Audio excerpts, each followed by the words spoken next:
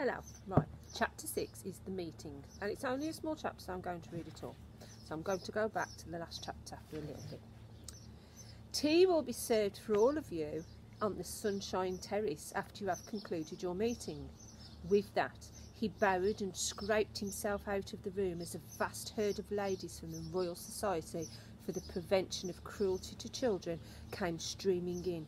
They wore pretty clothes, and all of them had hats on their heads. Now that the manager had gone, I was not particularly alarmed. What better than to be imprisoned in a room full of these splendid ladies? If I ever got talking to them, I might even suggest that they come and do a bit of cruelty to children preventing at my school. We could certainly use them there. In they came, talking their heads off. They began milling around and choosing their seats, and there was a whole lot of stuff like, "Come and sit here next to me, Millie dear," and "Oh, hello, Beatrice. I haven't seen you since the last meeting. What an adorable dress you have on." I decided to stay where I was and let them get on with their meeting while I got on with my mouse training, but I watched them for a while longer through the crack in the screen, waiting for them to settle down. How many were there? I guessed about 200. The back rows filled up first. They all seemed to want to sit as far back from the platform as possible. There was a lady wearing a tiny green hat in the middle of the back row who kept scratching the nape of her neck. She couldn't leave it alone. It fascinated me the way her fingers kept scratching away at the hair at the back of her neck. Had she known somebody who was watching her from behind, I'm sure she would have been embarrassed. I wondered if she had dandruff. All of a sudden I noticed that the lady next to her was doing the same thing. And the next one, and the next. The whole lot of them were doing it. They were all scratching away like mad at the hair on the backs of their necks. Did they have fleas in their hair?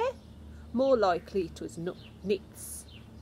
A boy at school called Ashton had had nits in his hair last term, and the matron had made him dip his whole head in turpentine. It killed the nits all right, but it nearly killed Ashton as well.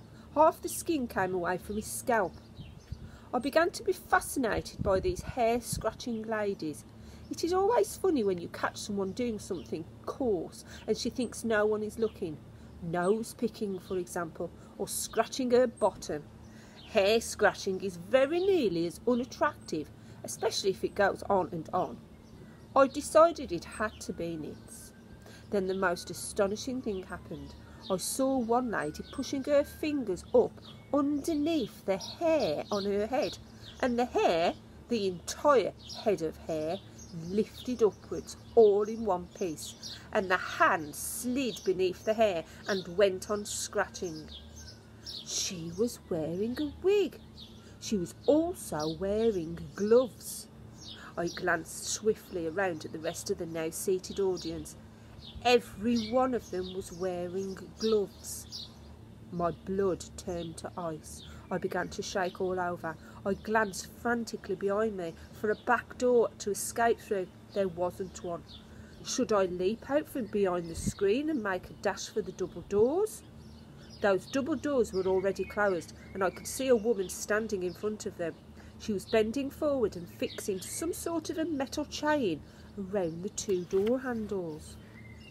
Keep still, I told myself. No one has seen you yet. There's no reason in the world why you should come and look from behind the screen. But one false move, one cough, one sneeze, one nose blow, one little sound of any sort, and it won't be just one witch that gets you. It'll be 200. At that point, I think I fainted. The whole thing was altogether too much for a small boy to cope with. But I don't believe I was out for more than a few seconds, and when I came to, I was lying on the carpet, and I was still, thank heavens, behind the screen. There was absolute silence all around me. Rather shakily, I got to my knees, and I peered once again through the crack in the screen. Well, that's the end of that chapter. Told you it was very short. The next chapter is called Frizzled Like a Fritter. See you soon. Bye.